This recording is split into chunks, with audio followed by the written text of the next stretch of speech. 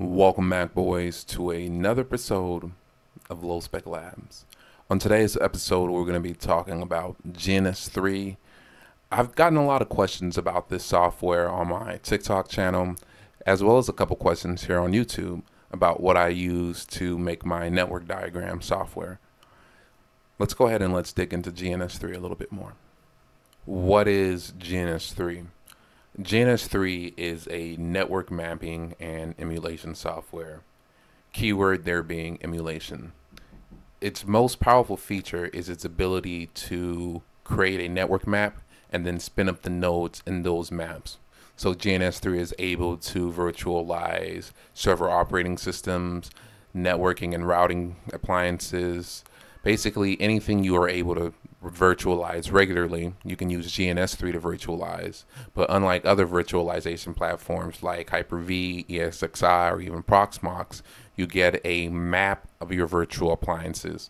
So this is a good way for you to build out networks and test different technologies.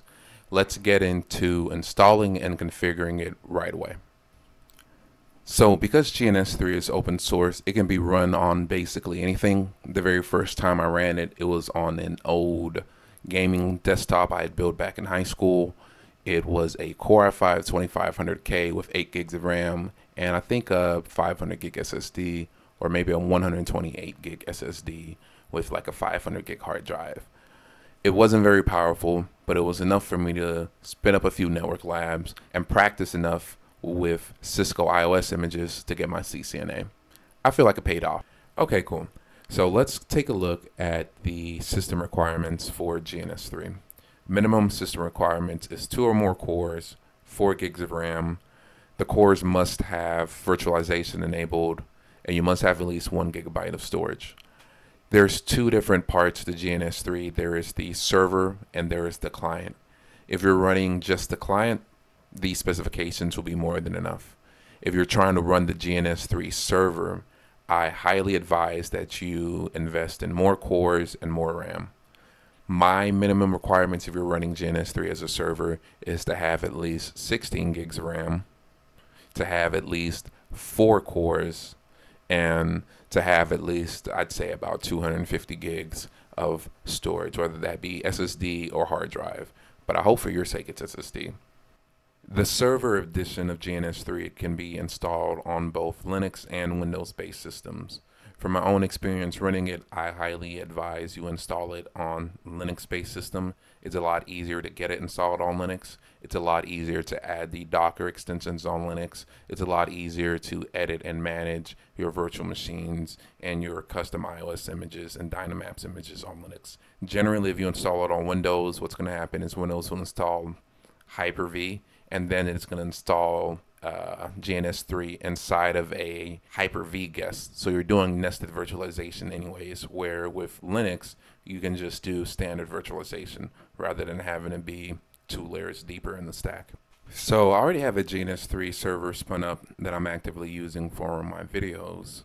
I'm not going to walk through how to install Ubuntu. I'm going to assume you kind of already know how to do this if you're watching these videos. So step 1, install Ubuntu.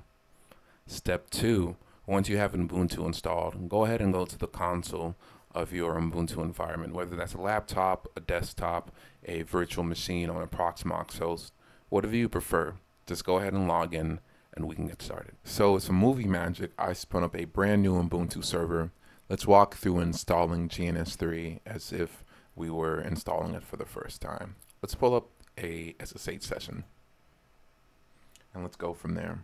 The very first thing we want to do after we get our SSH session, or after we get into the server, is run an apt-get update -y and apt-get dist upgrade -y. We go ahead and let that run, and after a few seconds we can see everything's upgraded and there's nothing we need to update, which is good. We can then proceed to the next step. Let's see here. So the very first thing we need to do is add the GNS3 repo to our server. To do that, we do a add app repository PPA GNS3/PPA. We hit enter and we allow it to go ahead and install. Perfect. After that, we're going to run an update.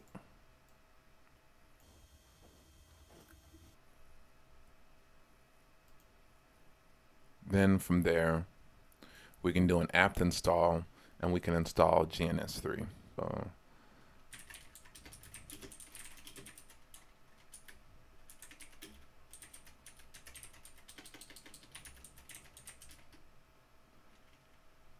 yep. Should non-super users be able to run GNS3? Go ahead and hit yes. Should non-super users be able to capture packets? Hit yes. Right now we're logged in as our root user. Eventually when you're using this, you don't want to be logged in as root. You want to be logged in as a standard user and have that standard user have the appropriate permissions to GNS3.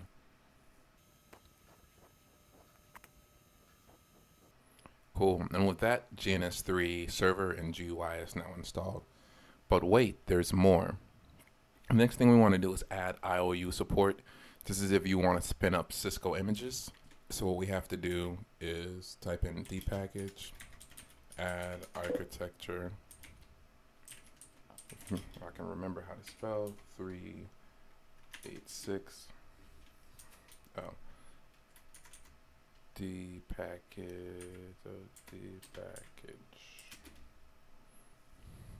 And we run another apt-get update.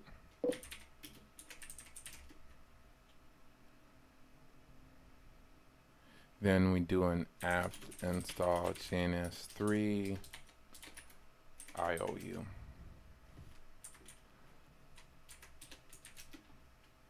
And we let that run.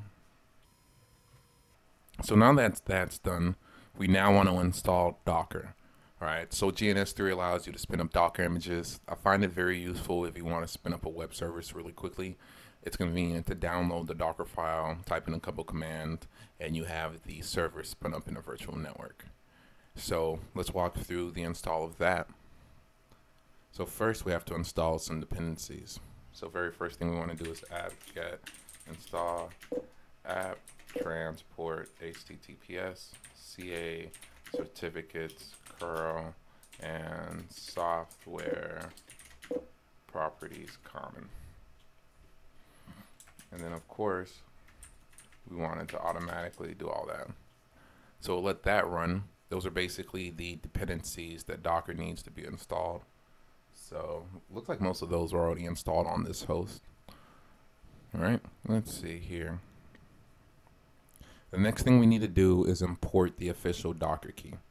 So in order to do that, I'll walk through this command with you. So I copied this from the Docker website. The command is, I'm also going to post it at the bottom of the YouTube video. It is curl-fssl and then the link to the Docker key, and then it adds that key using a pipe command. Cool. So now that it's there, we add the right repo. So for us to add the repo, we can do this: sudo add apt repository. I like to break these commands down. So it's sudo add apt repository. We then enter the Debian repo in the first line, and then we blind break to a new line, and we enter the rest of the repo. All right, cool. And then we should just be able to run an apt-get update. And then apt-get install docker. Perfect. So we'll allow that to finish as well. All right, cool. So after that, we have to add our user to the appropriate groups so that it's able to use GNS3.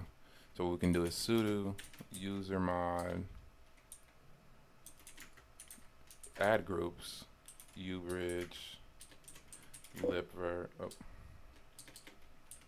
ubridge libver kvm wireshark docker lsl.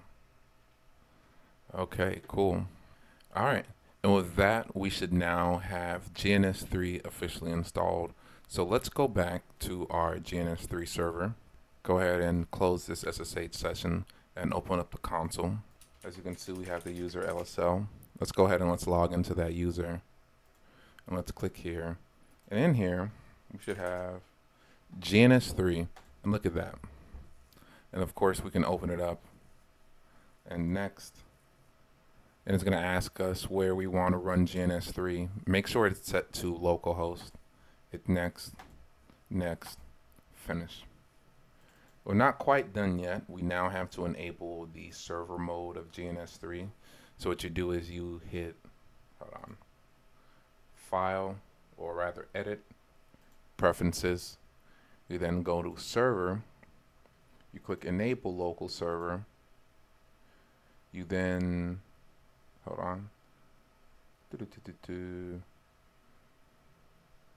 Binding, there we go. So you enable local server and you set the binding to 0000, or you can set it to the actual IP address of the host. But if you set it to 0000, it applies for all IP addresses. It just makes things a little easier. After that, you hit apply and then you can hit OK. Let's wait, let's see. It's stopping the server and it's going to spin it back up. Okay, cool. And with that, we now have GNS3 running, right? And if we can verify that it's running, because all we have to do is do a quick IP address. And we can see we have 192.168.122.1. So if we were to go to 192.168.1. Let's see. 1.159, 3080. And GNS3 is asking us for a password. So let's go back into the GNS3 server again. Go back into here, Edit, Preferences, and Server. Protect server with password. Hit Apply, hit OK. And now, when we go to GNS3, as you can see, we now have that new server spun up at 192.168.159.3080.